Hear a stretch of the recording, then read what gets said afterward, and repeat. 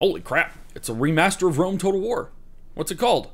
Total War Rome Remastered. How original. Well, does it have anything good? Let's take a look. Oh wow, remastered to 4K. Nice.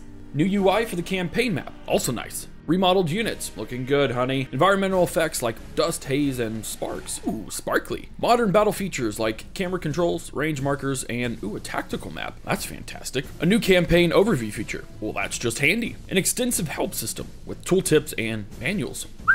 Oh man, 16 new factions unlocked? Very cool. Oh, and that includes Barbarian Invasion and Alexander. Anything else? Yeah, but it's kind of long. That's all right.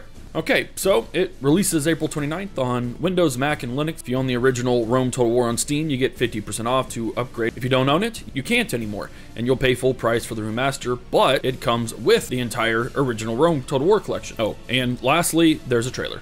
Nice.